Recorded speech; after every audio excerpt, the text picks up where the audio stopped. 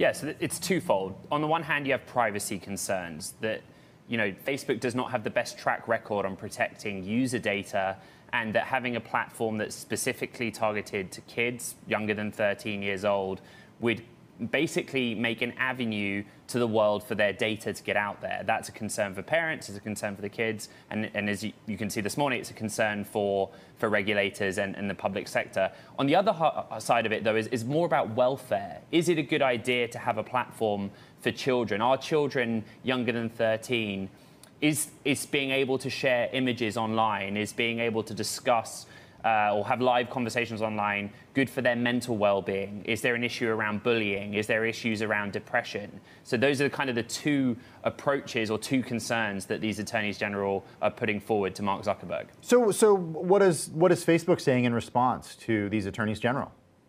So Facebook had put out a statement this morning basically saying, yes, any product that we develop, we will do so with privacy in mind. They have said they have a willingness to work with regulators. They agree that safety is the absolute priority. I think what's really interesting about this, this is based on a lot of Bloomberg reporting. Instagram for Youth is the code name internally about this product. There's no sort of firm launch date for it.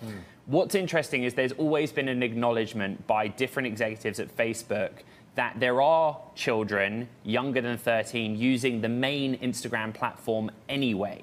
So their argument is also that, well, hold on, we're bringing a specific platform that's designed and targeted for them. We will think about safety, we will think about privacy, and that kind of takes away the issue that there are kids who are lying about their age anyway, I think saying that they are meeting age requirements to use Instagram and other Facebook products. So they are kind of putting that forward, and it's not a new argument.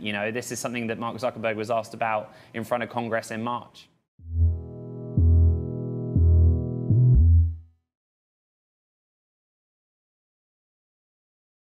The biggest stories the moment they happen from around the globe. Subscribe to Bloomberg Quicktake now for insight in an instant.